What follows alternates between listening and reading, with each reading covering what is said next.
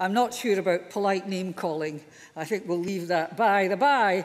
The next item of business is a debate on motion 6186 in the name of Peter Chapman on agriculture. Can I ask members who wish to speak in the debate to press the request to speak buttons now? And I call on Peter Chapman to speak to and move the motion. Mr Chapman, 8 minutes or thereabouts, please. Thank you, Deputy Presiding Officer, and I refer members to my register of interest. Just over a year ago, I remember reading the Audit Scotland report into the CAP IT system, and I have never read such a damning document in all my years in business as that one. It showed a governance structure riddled with incompetence, a budget wildly out of control, and no prospect of getting the additional functionality that was promised. At the time, the SNP government seemed to be absolutely committed to getting this fiasco under control. We had Fergus Ewing in the chamber apologising to farmers and promising that action would be taken. I remember it well. He said, "I will get in about it." Now, Cabinet Secretary, I'm not sure if you have got in about it, but you are certainly in it. This year's update from Audit Scotland is predictably not much better. The Scottish Government is at risk of £60 million in fines from the EU, but the First Minister does not seem to be overly concerned. Presiding Officer, it is amazing that after all the careful work that Audit Scotland has put in and their careful calculations, that the First Minister thinks that she knows best and she reckons that it probably won't be that much, so why should we get worked up over it? Cabinet Secretary. I thank Mr Chapman for giving way. I mean, obviously I recognise that last year the Auditor General did state that the range of costs would be in the region of 40 to 125 million. But does he recall that we have made it clear that the actual estimated penalties, so far as we can ascertain them at the current time, is actually 5 million.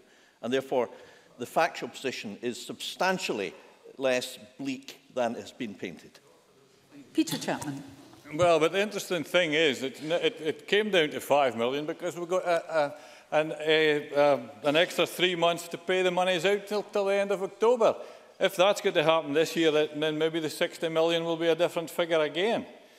But that is the figure that Audit Scotland have come up with in their report, and that is the figure that I can legitimately use today. And it is indicative of the shocking complacency that defines the attitude of this government to what has been the worst cash crisis in a generation for our farmers. And the response to that is no doubt that there are many staff working hard to get this system going as soon as possible, and that IT experts are now getting to grips with the system. Unfortunately, as reported by Audit Scotland, there is a risk that as and when contractors leave, there is an inadequate procedure to ensure that knowledge is transferred. Now, just another of the risks highlighted by this report. Now, as we speak, out in the local area offices, we have teams working overtime and under huge pressure to deliver for our farmers, but whose job is being made impossible by this faulty, overpriced IT system. Fergus Ewing regularly sings their praises, and I totally agree. They have been doing their absolute best and have had to endure angry exchanges with farmers who are at their wits' end Mr. Whiteman. Because they can't. Sorry. Mr. Whiteman was asking if he'd taken intervention, but he didn't respond, so he can't have two members standing at the same time. I didn't unless you wish to do that. I missed that. Sorry, Presiding Officer. I'm going to carry on. As we speak, in local area office, we have teams working overtime under huge pressure to deliver to our farmers. Now, Fergus Ewing regularly sings their praises, and I totally agree. They have been doing their absolute best, and they have had to endure angry exchanges with farmers who are at their wits' end because they can't pay their bills. But staff are working with their hands tied behind their backs. And Cabinet Secretary, it is your fault. I know farmers across Scotland realise that frontline staff are working their socks off every day to ensure their payments are made as quickly as possible. And I have actually heard that in some offices, staff are being asked to cancel holidays and take on yet more hours as we rapidly approach the June 30th deadline for payments. I've heard you this time, yes indeed. I helped you, I think, Mr Whiteman. Mr Whiteman. Thank you, Presiding Officer, Mr Chapman, for taking intervention. Can Mr Chapman confirm whether the £101,000 in 2015 and the £76,000 452 in 2016 received by Peter Chapman and Company was received on time or not? Just bear with me a minute, Mr Chapman. Sit down, please. Totally inappropriate. It was all about his own payment.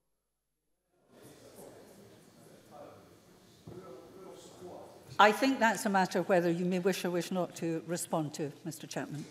It was totally inappropriate and I will not respond to it.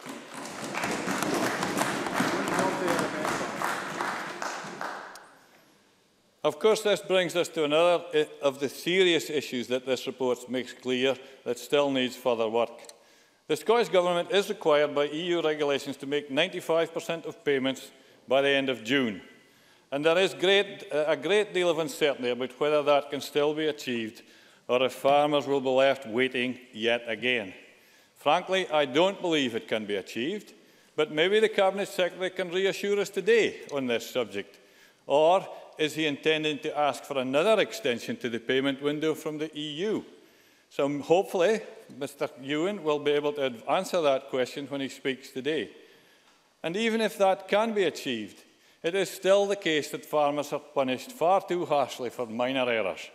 Let me give one example. A constituent of mine who forgot to attach maps for this year's greening application, but who did all the work, had all the acres in place, and had all the relevant information, is facing a possible £16,000 penalty. And what makes the situation worse is that last year a map wasn't required for this scheme. So, assuming his income is only £12,500, as is the average for 2016, even an SNP minister should be able to see that this leaves him in the red. His whole year's profit gone at a stroke because of one simple mistake.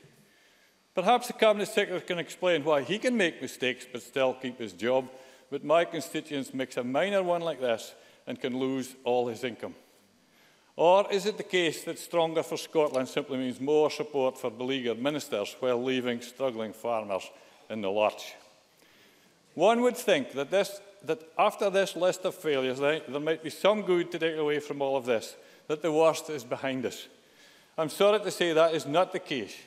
In addition to the issues plaguing this system every day, there is a real risk to the payment process from the absence of a backup system.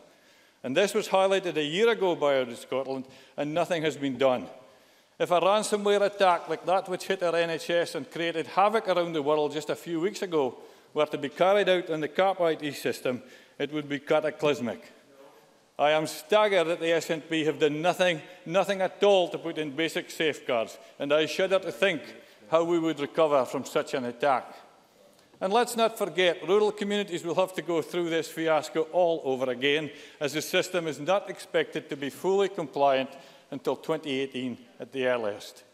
That means for nearly half their time in government, the SNP have failed to get to grips with this issue, and assuming that the system works by 2018, the SNP will have spent 5 years not delivering on a system for farmers, not delivering vital money on time into the places that need it most. Presiding Officer, this government has spent its time apologising, explaining away and excusing their failure to work for rural Scotland. The question is, can we ever expect them to take some positive action and get on with finally fixing their mess? I move the motion in my name. Thank you, Mr Chapman. I call on Fergus Ewing, Cabinet Secretary, to speak to move Amendment 6186.4. 6 minutes or thereabouts, please. Thank you, Presiding Officer. It's always good to have the opportunity to debate agriculture in this chamber. But it is disappointing that with so much potential for debate on this topic, the Conservatives have focused narrowly on one specific issue. I recognise absolutely the importance of this issue. There is significant work still required. The response plan published today makes that clear, and while improvements have been made, resolving the outstanding problems remains my foremost priority. I want to focus my time, however, on the role of agriculture now and in the future, and on its positives. Agriculture plays a crucial role in our rural economy. There are around 52,000 farm holdings, covering 5.6 million hectares. Barley is the largest crop, and there are 600,000 breeding cattle and 2.6 million breeding ewes. Since 2007, we have injected over £1,600 million into the rural economy, supporting over 21,000 projects. That, Presiding Officer, is in addition to over £400 million direct annual support to farmers and crofters. Since 2015, we have supported 130 young and new farmers with £7 million in funding. Between 2007 and 2013, an estimated near 32,000 jobs were created, and for every £1 spent, £2.30 was generated. Today, Presiding Officer, I announce the latest round of food processing and manufacturing grants worth £5.8 million to support butchers, food processors, pie manufacturers and farmers to invest in equipment, products, facilities and jobs all over Scotland. The success of our agricultural sector was demonstrated only this week with the publication of the most recent food and drink export statistics. These showed that the value of exports has grown by 10% compared to the same period just last year. Those statistics also make plain the importance of membership of the EU single market, and indeed with the EU being the largest market out with the UK for Scottish food and drink, accounting for 70% or £1,000 million of our food exports alone. Presiding Officer, all of this shows the precarious position we now find ourselves in. An extreme Brexit, which would remove all the benefits that agriculture in Scotland currently enjoys, would have a devastating impact. This is why Scotland must be included in the Brexit negotiations. The reasons are not political, they are practical. We must protect the interests of our agricultural sector. To deliver the best possible environmental and product people on the land, as we debated in respect of crofting just yesterday with people such as Mr. Finney of like mind, to produce more food for ourselves and for export abroad, and to support development of the sector in the future, then we need to maintain our share of funding and also our access both to people and markets. And it's important that we look to the future, Presiding Officer. Sustainability means growing markets. The recent achievement of BSE negligible risk status now gives us potential to do that for our quality meat sector. It also means supporting environmental enhancement. To date, the Agri-Environment Scheme has invested £99 million in over 1,500 projects, covering everything from enhancing biodiversity to protecting the water environment. Farmers, Presiding Officer, are increasingly innovating and collaborating to find their own solutions, such as through monitor farms and cooperatives. Indeed, I visited in North Keswick, north of Inverness, Highland Grains just last Friday.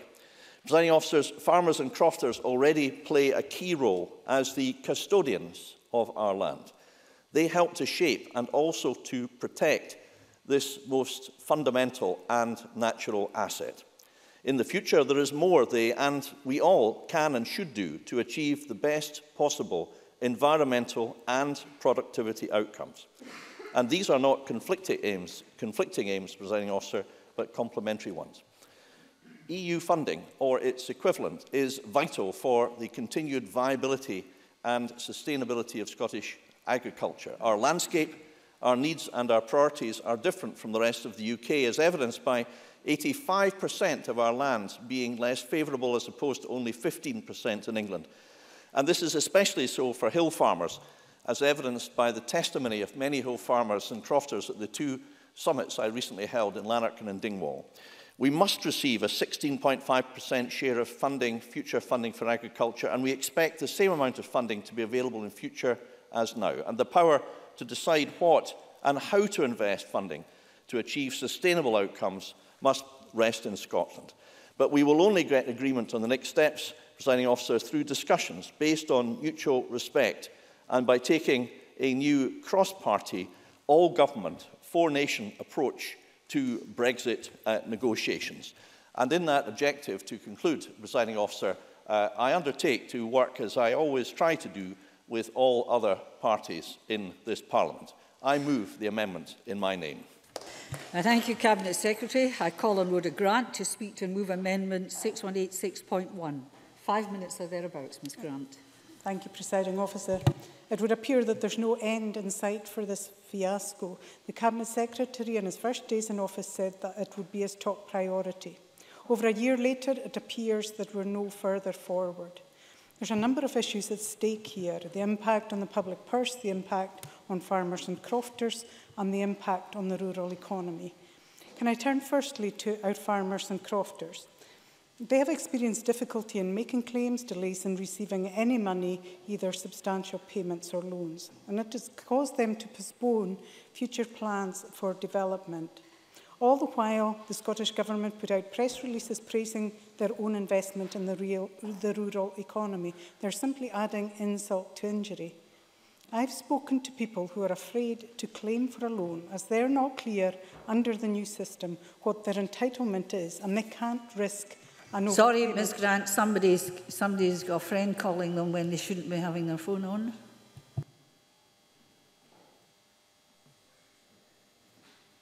Sorry, just continue. It was spoiling your speech. I've located the culprit. Oh, I'm sorry. Oh, I'm sorry. You went bright red. I thought it was you. You'll just have to stop blushing, Mr. Carlow. Sorry, Ms. Grant. On you go. Indeed, interrupting my speech is fine. Giving me the time back would be excellent. Thank you, Presiding Officer. I've spoken to people whose development plans have been badly undermined and have had to shelve plans to make their businesses more viable, and that will impact on the rural economy for years to come. The knock-on effects from the fiasco will mean that families are losing their livelihoods and going out of business. Very briefly. Cabinet Secretary. Thank you, President. I'm absolutely aware of the difficulties facing individual farmers and crofters, but would Rhoda Grant at least recognise that the loan schemes which I have instituted, and last year, which in November, earlier than the normal payment window of the 1st December, at the beginning of November, injected around £275 million into the rural economy to those farmers and crofters, and that was at least a pragmatic and efficient act. Rhoda Grant. Nobody is arguing that the loans should not have been paid. Indeed, they were a necessity to be paid to allow people to continue to function. Unfortunately, they weren't the full payment, which means that a lot of people have had to put their plans on a back burner, and those plans were effective in making those businesses carry on. And indeed, those businesses that depend on the rural economy have also suffered because of that. Because even if they do manage to stay afloat, they're facing hardship for years to come, paying off debts racked up as a result. And even if it were fixed tomorrow, the consequences would last a long time. Money and resource need to be put back in to support farmers and crofters as they try and pick themselves up again. And it's vital, but once again, it's public money spent in the fallout of this mess. The Scottish Government needs to take responsibility for it rather than shrug their Teflon shoulders. This fiasco also impacts on the larger rural economy, those who support farmers and crofters, people who make improvements to buildings, fences and the like. These maintenance and investment projects are the things that have stopped, and small businesses are closing because of it, and it hits already fragile rural economies. And it also delays recovery because those skills are lost in the rural economy. Far from investing in a rural economy, the Scottish Government have let them down. And Fergus Ewing might say the system was not his choice. The purchase of the system happened under Richard Lockheed's tenure, and that's correct. But he's had a year to sort it out, and he has not even begun to make headway. Let me be very clear, it's not a criticism of the regional office staff who've been working long and hard to try and get payments out and to help claimants. It's a failure of management. The fault ultimately lies with the Scottish Government, who sourced the system and indeed employed the contractor. Was due process carried out to make sure they were up to the task? I've seen the secret report, and it doesn't give me confidence that the system will ever work. And I wonder if it'll just simply limp on until Brexit renders it redundant. However, it's still costing the public purse. Amendments and changes to the system need to be paid for by the public, as do the loans required to keep farmers and crofters in business. How long will the European Commission continue to overlook its failures with Brexit? There is no need for them to keep us on side. Penalties will add to the cost of the whole project. At a time of austerity, it seems absolutely counterproductive that the taxpayer should be shelling out, paying for this government's failure. And I acknowledge that the Cabinet Secretary today has published the conclusions, the executive summary of the Fujitsu report. But I think it's time that they are totally open with people to the full extent of this and publish the full report so everyone can see what's happened. I believe... Do I have time? Cabinet Secretary. I'm most grateful. Would Rhoda Grant acknowledge that the reason why we cannot and we have not published the full report is commercial confidentiality, but also cyber security, and that to do so would risk breaching cyber security? Rhoda Grant. And that, to an extent, makes my point, because if the report is so damning that it would call into question cyber security, it explains to people exactly what is happening. I think we need a new system. I'm not reassured this one will ever work. It was a vanity project, and it's now time to admit defeat. Presiding Officer, I move the amendment in my name. Thank you very much, Ms Grant. Now move to the open debate. Speeches of 4 minutes, a little leeway if you take interventions. I call Finlay Carson, to be followed by Stuart Stevenson. Thank you, Deputy Presiding Officer. I wanted to start, if I may, by setting out a few facts and stats on agriculture in Scotland. Some 80% of Scotland's land mass is under agricultural production, making it the industry the biggest determinant of the landscape we see around us. Scotland's farmers, crofters and growers produce output worth around £2.9 billion a year. Around 67,000 people are directly employed in agriculture in Scotland, and this represents about 8% of the rural workforce. It means that agriculture is the third largest employer in rural Scotland after the service and public sectors. It's estimated that a further 360,000 jobs, that's 1 in 10 of all Scottish jobs, are dependent on agriculture. All of this highlights the important role agriculture plays in Scotland's economy, its landscape and its people, and the fantastic job our farming community is making despite this SNP government. Deputy Presiding Officer, for far too long, this government has been failing our rural communities. I do have a degree of sympathy with the Cabinet Secretary in that I accept and acknowledge that Fergus Ewan inherited this dog dinners mess of an IT system from his predecessor back in 2016. And at the time, he said all the right things.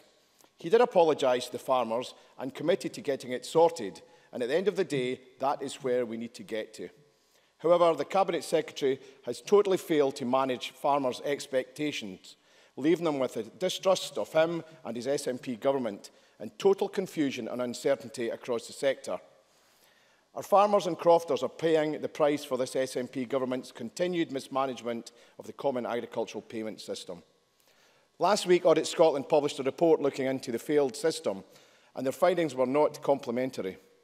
It found that difficulties encountered in previous years have had a significant impact in the processing of current payments. To date, the programme has not delivered value for money.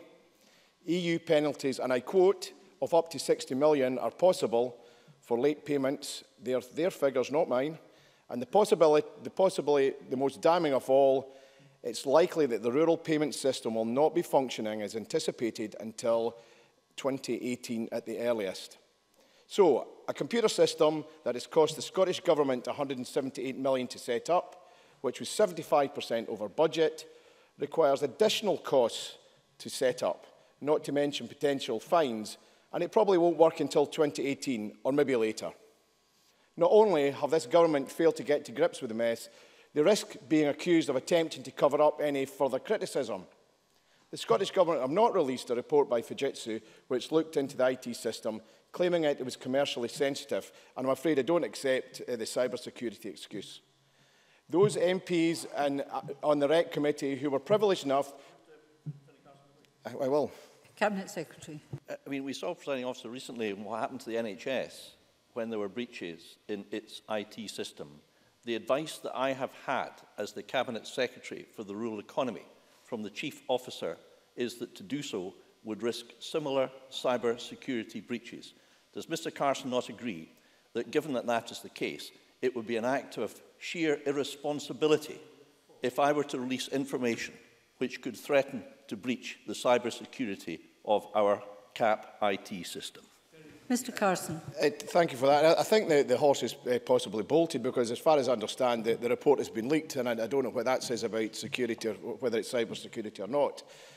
Indeed, the Scottish Government officials confirmed that the report needed remedial action and that there were system defects. It is totally unacceptable for any department and government to attempt to hide behind commercial sensitivity. However, I do urge the Cabinet Secretary in good faith to consider publishing a redacted version of the report. Be transparent, allow proper scrutiny, and let's get this computer system into a fit-for-purpose state. That's what the farming communities of Scotland want, and that's what they deserve.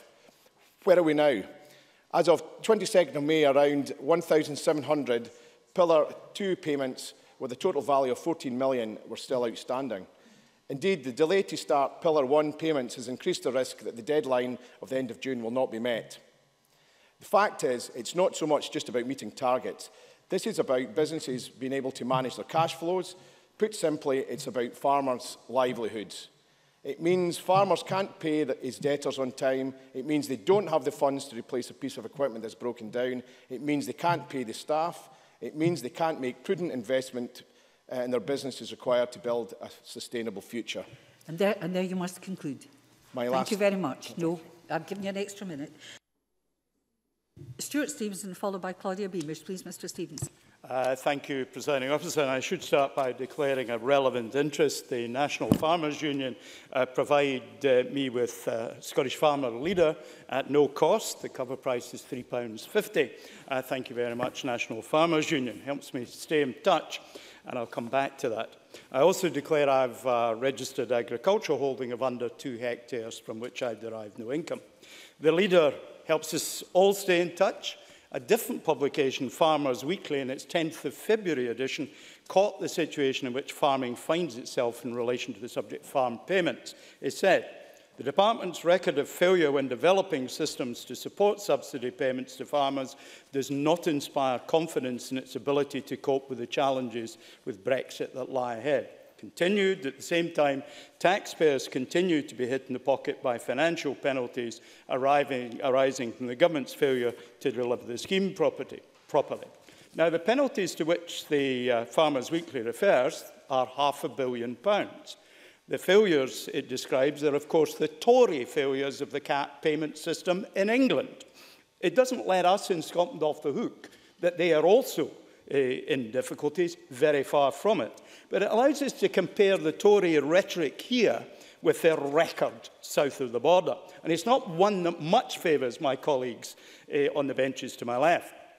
The chair of the Westminster Public Accounts Committee, chaired by a Labour MP with a Tory MP, Richard Bacon, as deputy chairman, was withering on his party's record there. In fact, Bacon has even written a book called Conundrum, on the nature and causes of overspending, delays and failures in his government schemes and the failures of other governments. In contrast, here we have a government that is fessed up and has acted upon legitimate concerns. A loan scheme introduced to protect the cash flows for farmers.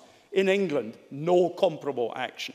Today's motion asks us to note Audit Scotland's June findings. Let's just do that. It says in the audit report, significant changes to leadership brought renewed effort to respond to risks. Thank you, Cabinet Secretary. It continues, online applications for 2017 opened on time on the 15th of March, and no major system problems were noted in the application period. Thank you, Cabinet Secretary, and thank you for all the hard-working staff at ARE. Now, none of this should be news to Mr Chapman or to me.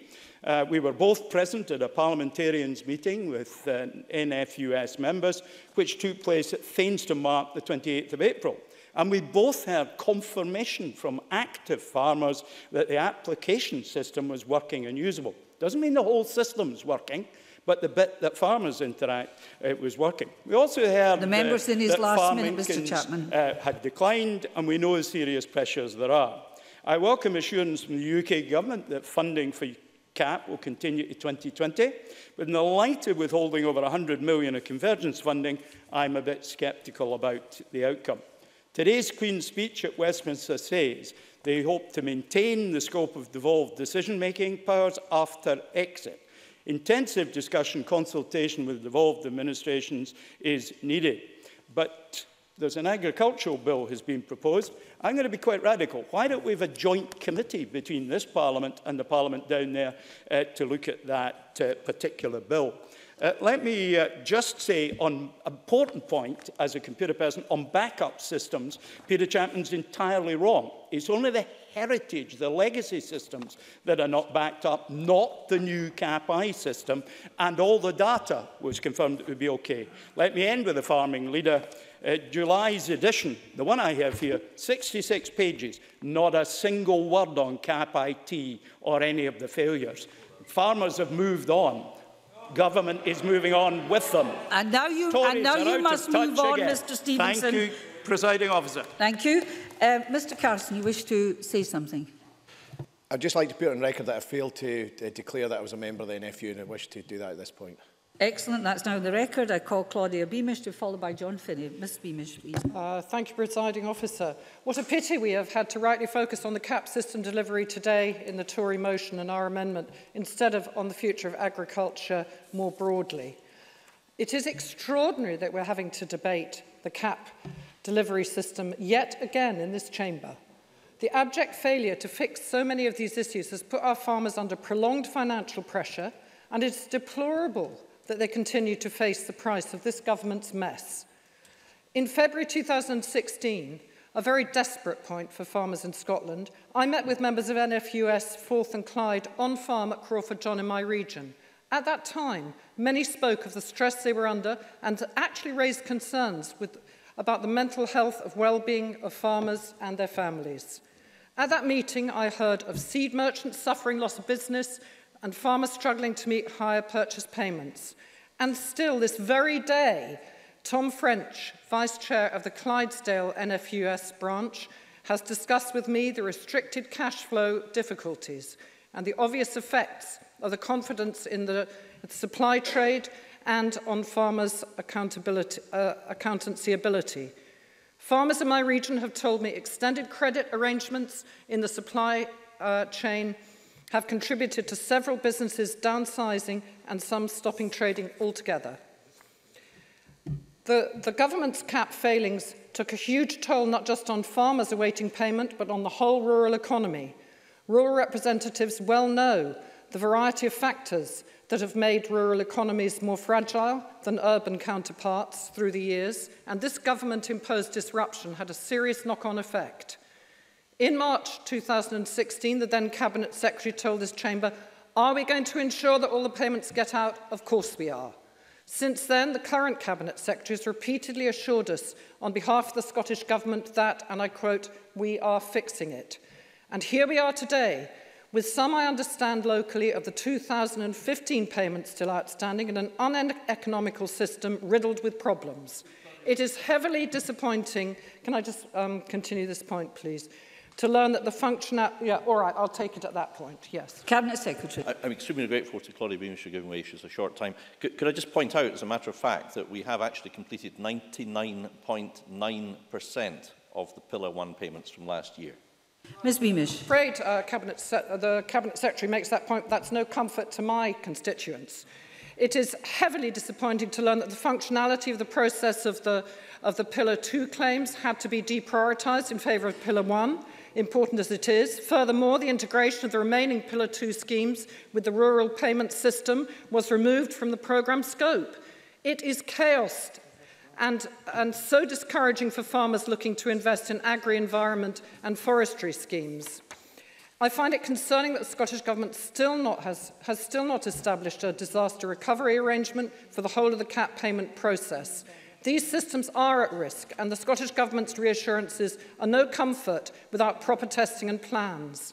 We must commend the staff who continue to work through challenging circumstances. Anyone can empathise with the prospect of facing a day at work with impending deadlines and backlogs of work. The level of pressure is enormous. And the Audit Scotland further update noted that, I quote, "The time pressure the programme was working under and the decision to make payments quicker had meant some governance practices, such as system documentation and quality controls, have been sacrificed. Staff should not be working under this kind of pressure. This level is unacceptable and the structures and processes of the work environment should be monitored closely." I hope the Cabinet Secretary will comment on this. The Cabinet Secretary said he would fix this mess and effective delivery is long overdue. How much longer does rural Scotland have to wait? Thank you. Strict 4 minutes now, please. John Finney, followed by Mike Rumbles. Mr Finney. Thank you, Presiding Officer. I have no problem noting the findings of the Audit Scotland report. I think it accurately reflects the current situation. Much of what we heard, of course, doesn't accurately reflect what was in the report, and I think we had the appropriate balance from Stuart Stevenson there. IT project in disarray, not that I'm accepting the present situation as one of disarray, is not news in the public sector. What's important is the scrutiny that takes place. And I would like to, in the very short time I have, talk about the Rural Economy Connectivity Committee scrutiny. I think there's no doubt there's a problem being identified. Has it been acknowledged? Well, I heard it acknowledged today, and it's certainly acknowledged in the Scottish Government's amendment and repeated remarks in previous debates we've had. We then should be asking the question, is it the result of neglect? No. Is it the result of a woeful act? No. Is there a lack of oversight on this issue? Well, quite clearly Audit Scotland do and have done in relation to this what they do across the public sector, and that's quite rightly, vigorously scrutinise what's happened there. Did we get weekly updates on the rural economy connectivity at the state of payments? What, of course, we're interested in is the mechanisms put in place to ameliorate any problems, and we have heard about the commendable staff effort, and I think it's gratifying to hear a range of members talk about that. And the loan scheme. Is anything perfect? No. But I think that was a very positive step. The previous system wasn't perfect, and here I dare suggest that future systems won't be perfect either. It is about understanding. I have to say I don't have sufficient IT knowledge to comment in detail about things, but if an expert tells me there's issues of security, I'm inclined to listen, I have to say. But the problem is, of course, that the current system of subsidies is overly complicated, and that has created part of the administrative burden. And it's why the development of the IT system was so problematic. But I have to say, a lot of this is distracting what the real challenge is to Scottish agriculture. And it's not the sorting of a computer system, it is the long-term implications of Scottish agriculture outside the European Union. Now, the UK Government has promised to maintain the current CAP funding until 2020, but it's no published plans beyond that. And indeed, there's no guarantee that IT system being debated today will deliver any post-Brexit subsidy scheme which deviates from the existing CAP model. It's Friday will be 1 year since the EU referendum, 12 weeks since Article 50 was originally triggered, and this week saw the start of official negotiations with Europe. What are we going to replace CAP with? I think that needs to be discussed. It needs to be discussed, it needs to be debated, and needs to be scrutinised, and not behind closed doors. I think there has to be collaborative and working. Indeed, I believe there will be collaborative working between Westminster and Holyrood on this. But focusing so heavily on an IT system specifically designed to deliver CAP, we risk tying ourselves into a like-for-right replacement of CAP, and fail to address the inadequacies and complexities of the existing system. Business as usual for CAP will be a missed opportunity. Area-based payments, and that's the bulk of Pillar 1, continue to reward land ownership rather than sustainable land use. That drives up land prices, and it's one of the key barriers to further land reform. So the Scottish Green Party certainly wants to move forward on the principle of public money for public good. So in the short time that's left, I want to say that leaving the EU provides an opportunity to simplify subsidy system and to assure best value for public money for public good. And that will not necessarily result in cutting funding to crofters, of whom we don't hear terribly much, farmers and rural businesses. But what's most important is that Scotland's voice is heard in these negotiations. Thank you. Thank you very much, Mr Finney. I call Mike Rumbles to be followed by Jamie Halcrow-Johnson. Mr Rumbles, please. Thank you, Deputy Presiding Officer. 63,000 people are directly employed in agriculture in Scotland. But over 1 million people live and work in rural communities that benefit indirectly from European support for our agricultural industries. Now, I have another figure for you, Deputy Presiding Officer, £1 billion. That's the value of EU support that has been due to Scottish farm businesses since the Scottish Government's debacle over basic payments began over 2 years ago.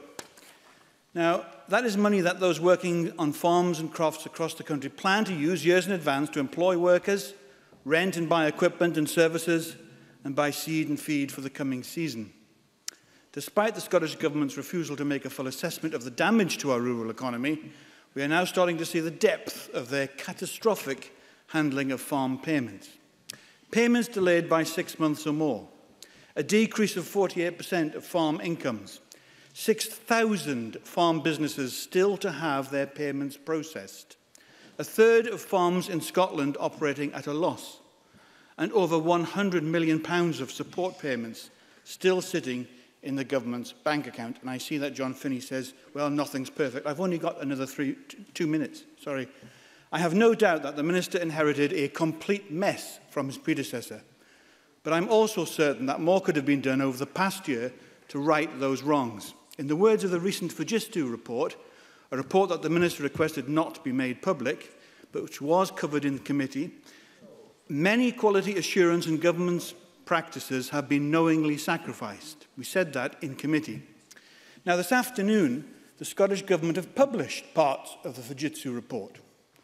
Mr. Ewing says, in his covering letter, that it's a fair and balanced synopsis of the report. It is, however, no such thing. Nowhere in that report does it actually say, in this report, that many quality assurance and governance practices have been knowingly sacrificed. If you read this travesty of a synopsis of a report, everyone will see that it is not a balanced report. And I, for one, refused the private or secret briefing that Mr. Ewing offered to the committee because I think it is wrong. This should be in the public domain, and it is completely wrong for the government to operate in this closed fashion. Over the past 2 years, this government has presided over a systematic and inept mishandling of vital support for our rural economy and shown a complete disregard for our rural communities. When he was first appointed as the Minister for Rural Economy, Fergus Ewing told this chamber that there would be no repeat of the 2015-16 CAP debacle. And I quote from his speech, "The farming industry needs to have confidence in the payment timetable, and that we will do what we say. There must be no repeat of the problems that were faced in 2015-16. Can the Minister honestly say that he has delivered on his promise? Can any observer say that the government have delivered on his promises? I wonder whether our farmers and the Scottish taxpayer will agree. Millions paid out in fines for payment errors, with more fines of up to £60 million on the way for missing this year's deadline for payments.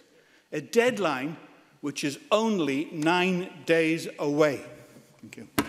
Thank you very much, Mr Rumbles. I now call Jamie Halcrow-Johnson to be followed by Emma Harper. This is Mr Halcrow-Johnson's first speech in the Scottish Parliament, and we welcome you to it, Mr Halcrow-Johnson. Thank you very much, Deputy Presiding Officer. Firstly, can I declare an interest as a partner in the farming business of J. Halcrow-Johnson and Sons, as well as the owner of a croft. It's with great pride that I make my maiden speech as a member of this Parliament and as a representative of the Highlands and Islands, an area which includes my own home of Orkney. And I'm particularly delighted that my parents have been able to make it here today.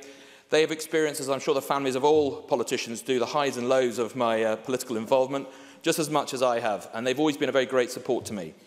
It was actually my father who inspired me to be interested in politics, and while we haven't always agreed politically, as a member of the Scottish Constitutional Convention, he was part of the process that led to the Scottish Parliament coming into being, and I'm proud now to be a member of the chamber that he and others helped bring about.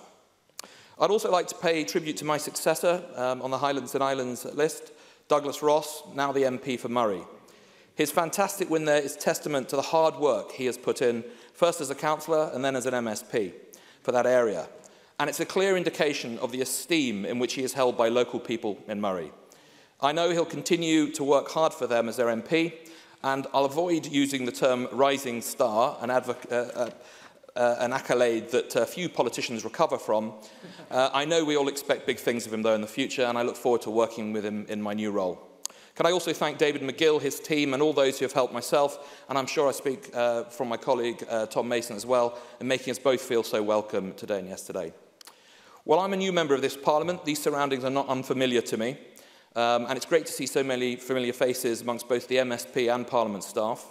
Between 2003 and 2007, I worked as a press officer and advisor to various Conservative MSPs, Ted Brocklebank, Brian Monteith, Bill Aitken, Mary Scanlon and Jamie McGrigor, and I thank them all for the opportunities they gave me back then. And can I also congratulate Mary Scanlon on her recent award of a CBE, a fitting tribute to her contribution to political life in the Highlands and Islands and to this Parliament. And also to Jamie McGrigor, who was recently elected as a councillor in Argyll and Bute and will continue to serve his constituents. When I last worked here, they were very different times for the Scottish Conservatives. The only wins we celebrated in Scotland were victories in the annual tug-of-war competition. 3 years of undefeated champions, testament to the hard work and dedication put in by our team. And that was a team that, of course, included the late and much-missed Alex Johnston. Alex and his wife Linda were always extremely supportive to me as a young and candidate standing in his first election. And I'm saddened that I won't be able to serve here with Alex as my colleague, or with David McCletchy or David Petrie, two other Conservative parliamentarians taken from us too soon. The area I now represent, the Highlands and Islands, is vast. The challenges it faces are many and diverse, and even within the agricultural sector, the needs of someone farming in Shetland or in Orkney can be very different to the needs of someone farming in Murray or Rocha or Caithness. But a strong agricultural sector is vital for wherever you live in the Highlands and Islands. Even if someone is not directly involved in the sector, they'll likely know somebody who is. They're our friends, our family, our neighbours. Scotland produces some of the finest produce in the world, and the Highlands and Islands produces some of the finest produce in Scotland. But that needs to be supported and nurtured. It needs the proper transport links to get our food to market. It needs producers to receive a fair price for their goods. It needs local government and business to support local producers by sourcing and promoting local produce. And of course, it needs rural payments paid on time. The Scottish Government's mismanagement of farm payments has meant real difficulties in the present and concerns for the future. It's left some farmers with severe cash flow problems and put financial pressure on the agricultural sector in general. The last few years have not been easy, but I do believe there's a bright future for our farmers and those who support the sector. And that is crucial if we want to attract the next generation to take up the mantle and be the farmers of tomorrow.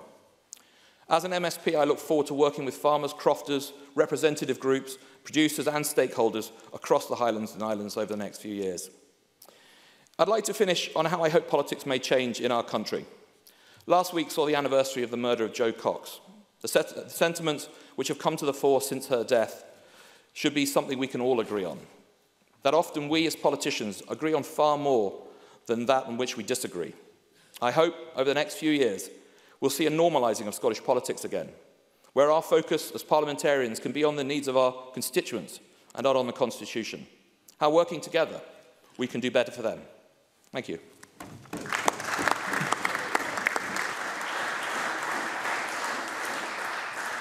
Well said, Mr Halcrow-Johnson. I'll teach you about my pen on another occasion. Signal of 1 minute to go.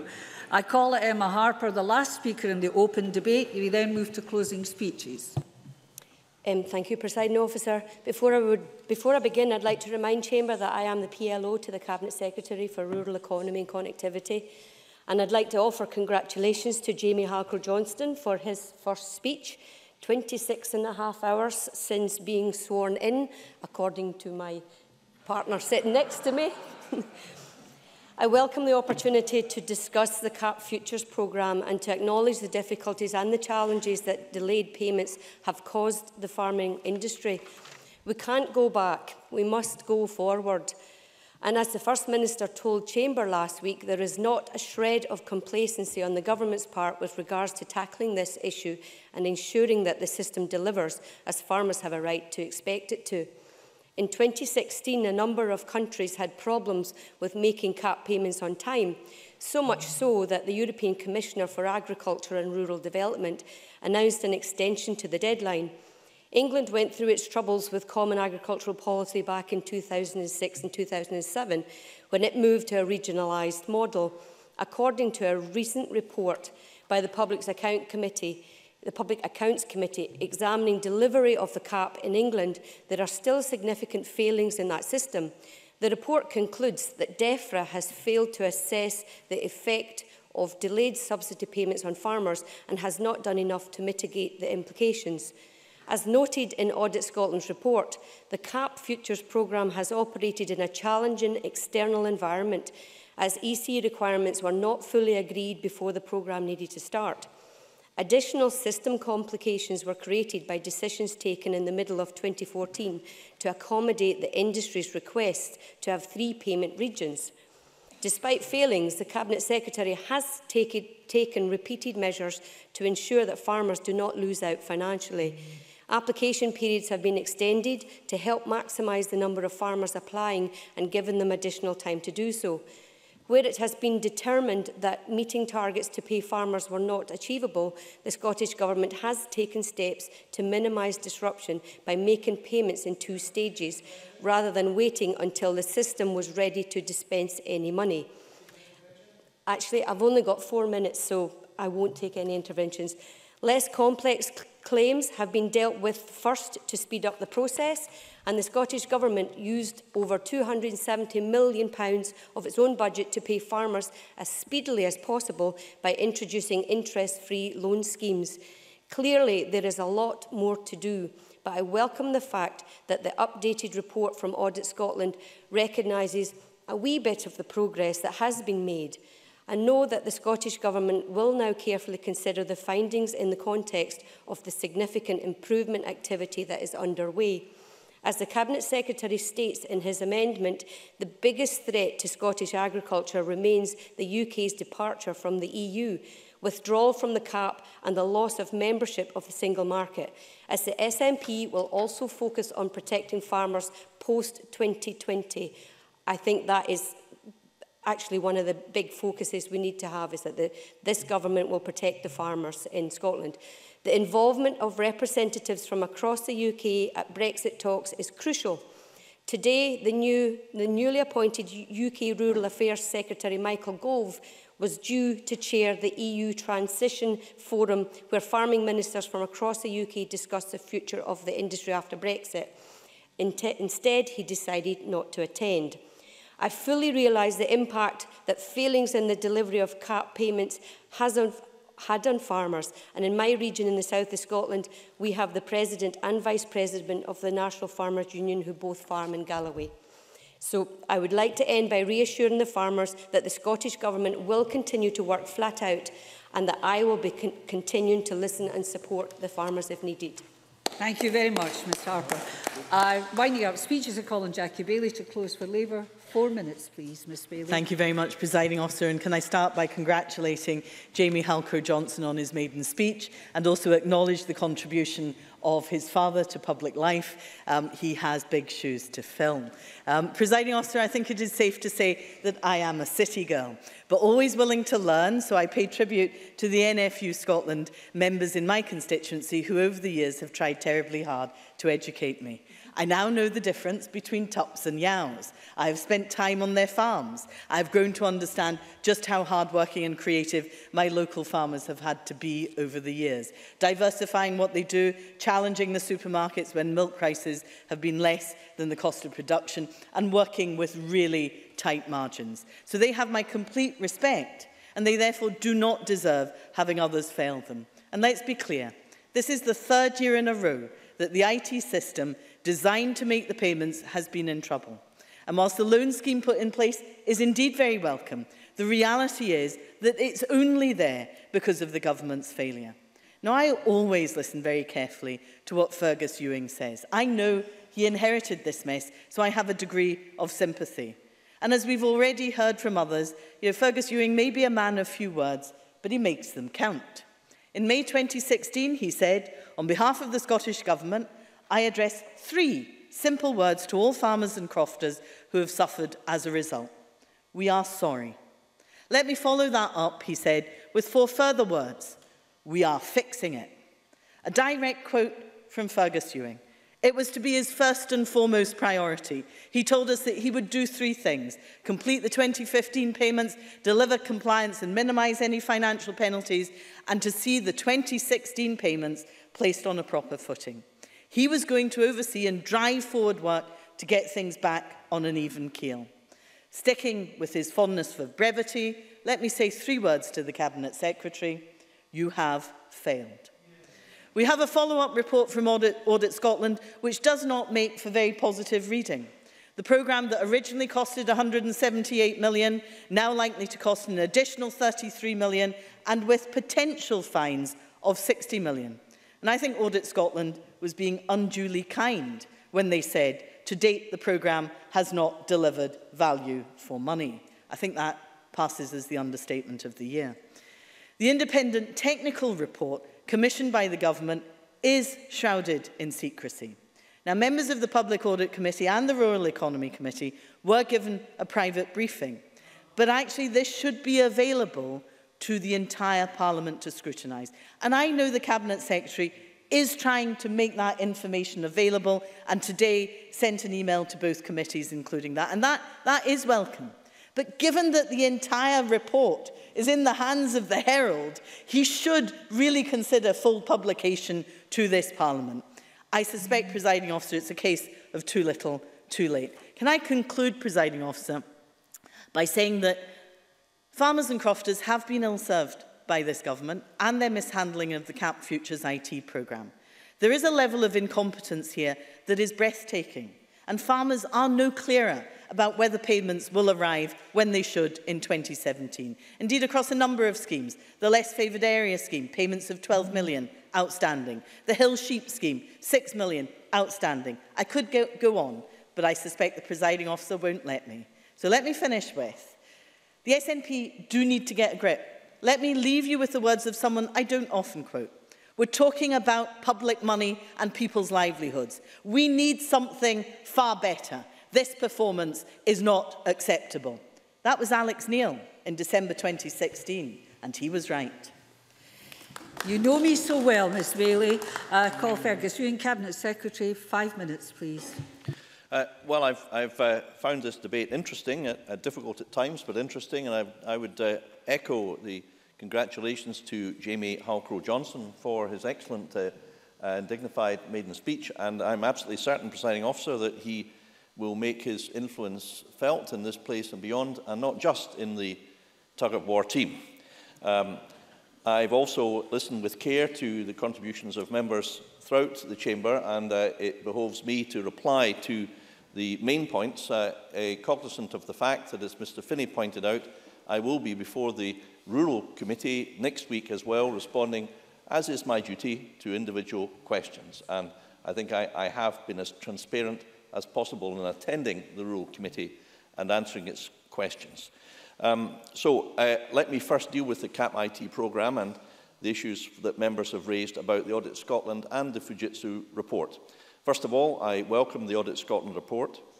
It underlines what I've said on many occasions, that we still have work to do. I have been transparent about that, and I point out, Presiding Officer, that information about the precise performance of payments is made available on a weekly basis to the Parliament, and rightly so.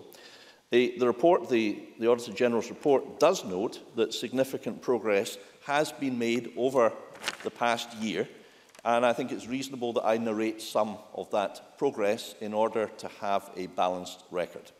There have been, according to the Auditor General, significant and positive changes to both the leadership and governance of the programme. I know that. I ordered them. The team has changed. The governance has changed. Secondly, there has been progress, as the Auditor General recognises, on managing the contracts. I have met personally with Steve Thorne, in person or digitally through video conferences on numerous occasions, I believe 5 occasions. These discussions and work that officials have done has resulted in a £4.4 million reduction in costs to the taxpayer. Thirdly, the Auditor General recognises, as I think Stuart Stevenson pointed out first in this debate, that there has been increasing success with the online SAF application process. That is functioning properly. Next, we are making progress on payments, as I alluded to in an intervention to Claudia Beamish, with over 99% of BPS 2015 payments made. And I should explain, Presiding Officer, that in every year there is a tail of applications which, for one reason or another, cannot be met. This year the tail has been bushier, but there are always some applications that cannot be met. But that's no excuse for not ensuring that our job is done. And whilst I think Rhoda Grant credited me with Teflon shoulders, which is an amusing phrase, I don't shirk responsibility. I intend to see the job through. So we are making progress on payments, but we are not there yet. I also disagree with some parts of the report, and I have made that disagreement clear to the Auditor General. For example, on penalties and disallowances, the figure of £60 million, Presiding Officer, that's quoted is entirely speculative, as the report notes, just as the figure of more than double that quoted last year was entirely speculative. The Fujitsu... I don't think I can. I'm very sorry, because I've got quite a lot to cover. I'm very sorry. I'll see you in committee next week. Members have raised the Fujitsu report, and I want to publish it in full. I cannot do so because of the advice I've received that to do so would threaten cybersecurity. I did reply and complied in full with the approach that was suggested by Jackie Bailey as convener of the Audit Committee, who said publish either a redacted version or publish a summary of its findings, and today we published the key findings. So I have complied exactly. Well, I'm very sorry, I can't. It's just time, Presiding Officer. I can't reply. But well, no, I can't, because I've got more to cover. I have complied. Actually, the Cabinet Secretary is in his last minute. I have complied precisely if the letter from Papal convener is read with exactly what they asked me to do. That report, however, does state that the IT architecture is fundamentally sound. Presiding Officer, there's many more opportunities that we need to discover. What happens in the event of a Brexit? What about the points that Mr Finney made, that Emma Harper made, about the real challenges facing the rural economy? What about the convergence funds due to Scotland, £190 million, not passed on by the UK government? I raised that yesterday with Mr Gove, and he has undertaken to reply to me on that. But as my time is drawing to an end, Presiding Officer, I apologise that I'm not able to answer all the questions. I will do so next week, as is my job. But just let me say this, that we are in the course of fixing it. We have made substantial progress. The technical experts' report says the system is fundamentally sound. It delivered 99% plus of the applications last year. It proceeded with the applications on time. It is proceeding and helping us make loan payments, which members have welcomed. We are fixing it, but the job is not done yet. But I fully intend, Presiding Officer, both to accept my responsibility and to see the job through. Thank you. I now call Alexander Burnett to close for the Conservatives till 5 o'clock, please, or thereabouts. Thank you, Deputy Presiding Officer, and can I start by noting in my register of interest around farming and confirm that I do not receive any rural farm payments. Before I come to today's debate on the failures of the SNP, the Scottish Government and Fergus Ewing surrounding CAP payments, can I welcome Jamie Halcrow-Johnston to the Chamber and congratulate him on such a fantastic maiden speech. As a proud Orcadian, he will be a welcome addition in standing up for our rural and remote communities, and his presence due to the election of Douglas Ross to Westminster was a clear message of dissatisfaction with the SNP's performance in Murray. A fact that must make our former Cabinet Secretary, Richard Lockhead, justifiably nervous given today's debate. Now on CAP payments, and here we are again, a 5-year project, 2 Cabinet Secretaries, and we are still no closer to a functioning payment system, to summarise Rhoda Grant and Jackie Bailey, which is why we will be supporting their amendment. In the latest Audit Scotland report, its conclusion was that we face risks of European fines as the system is not compliant. Fines can be administered for failing to make the required payments within set timescales. misinterpreting or breaching regulations, weaknesses in financial and administrative controls that are considered a risk to EU funds, and there is a real risk of this occurring. For a system that cost £178 million and managed to be 75% over budget, to say that we haven't had value for money would be an understatement. Of course, Audit Scotland had warned the Scottish Government then that this would not deliver value for money, and unsurprisingly, they refused to listen. And as of the latest figures provided on the 9th of June, 6,725 applications were still to be processed. All of this leads to one thing: additional costs. We are left with a system that has merely been papered over as the structure of payments collapses underneath it. Farmers are still left without a significant amount of Pillar 2 money from 2015. Around £14 million worth is currently sitting in Bute House, rather than in the Brock, Barrow or the Borders. So whilst my colleague Peter Chapman opened with, the Scottish Government is at risk of a £60 million fine in fines from the EU, but the First Minister doesn't seem to be overly concerned. Why? Because that's enough for over 2,000 teachers for our rural schools, which are crying out for staff. Now, we also heard today from Stuart Stevenson, who as usual was more concerned with Westminster than the matter of hand. We heard from Claudia Beamish, who raised the important consequentials of this failure, from businesses failing to the mental health of farmers, a subject not nearly discussed enough. And we also heard from Emma Harper, who gave an acknowledgement that the government will consider the report. And I hope they do so soon, because at the very earliest, it is anticipated that the rural payment system will not be fully operational until 2018, meaning that this time next year, we will be realising Mike Rumble's fears and having the same debate again, asking the Scottish Government again if they have done any work into a penalties assessment, asking the Scottish Government again if the Pillar 2 payments have been met, asking the Scottish Government again if it's had to paper over cracks again with short-term loans. And Finlay Carson summed up the fiasco well. Our farmers and crofters are paying the price for this SNP's government's continued mismanagement. But the problems are not just external. As Peter Chapman mentioned, we are now at risk of staff burnout. Staff are being put under enormous pressure for another year for shortcomings that had nothing to do with them. The 2016 report found that IT division and programme team do not work as one, an area that John Finney touched on. Administrative problems have also led to some farmers receiving duplicate payments, valued at just under £490,000, adding a further administrative cost for recovery. Presiding officer, it is clear the SNP simply doesn't care about rural Scotland, and it is no wonder that rural Scotland sent them a message earlier this month. Their safest seats turning blue in order to put some proper pressure on this incompetent government. Because when it should have been sorting this mess out, its mind was on one thing only: furthering their cause of independence. So to finish, Presiding Officer, I would like to note what local farmers asked me about the First Minister. They ask, what will it take her for to consider her position on the matter? And on the eve of the Royal Highland Show, it is certainly a fair question. Thank you.